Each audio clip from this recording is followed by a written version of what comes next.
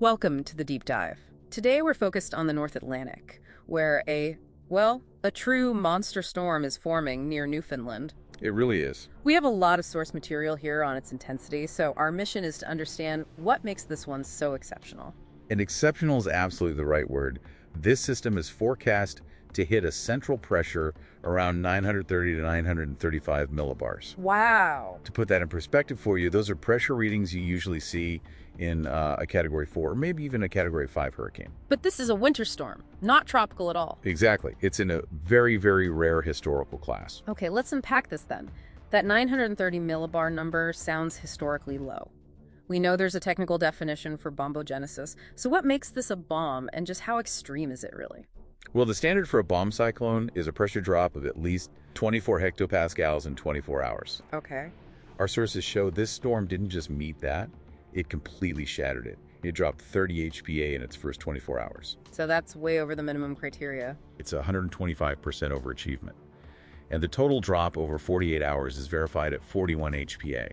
This is, without a doubt, extreme bombogenesis. And that kind of pressure drop puts it alongside some pretty infamous storms, right? It does. When you're talking 930 millibars, you're in the same league as the huge 2013 North Atlantic ETC, and maybe the most famous one, the 1991 perfect storm. So we understand the sheer scale of it. But that brings up the big question, why?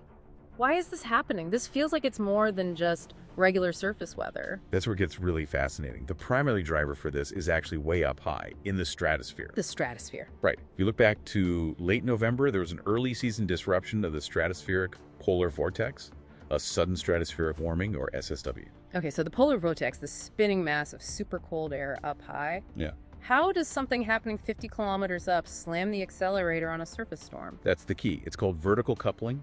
When that SSW event happened, it destabilized the vortex, essentially letting energy pour downwards through the atmosphere. It cracked the seal on the Arctic, so to speak. A great way to put it.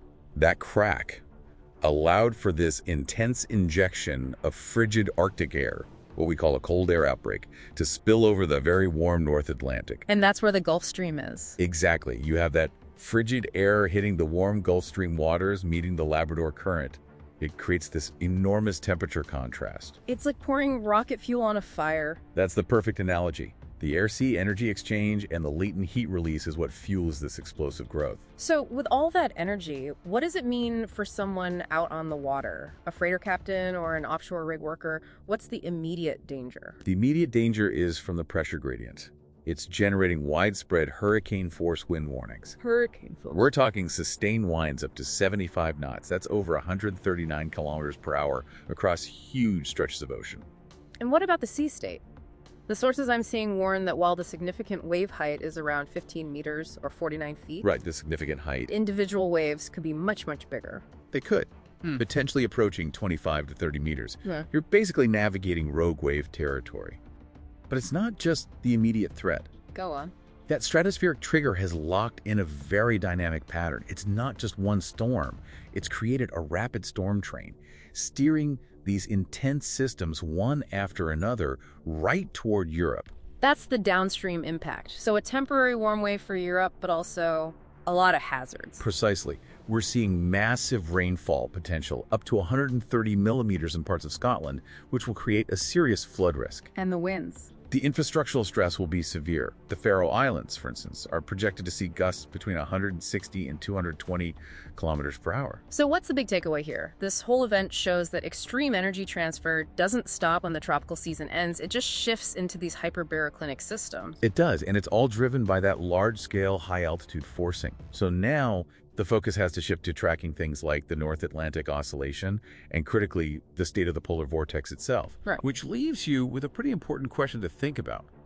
If this whole violent storm train was kicked off by that stratospheric forcing, what's the likelihood that this dynamic zonal pattern persists, continuing to deliver extreme weather well into the core winter months of January and February 2026?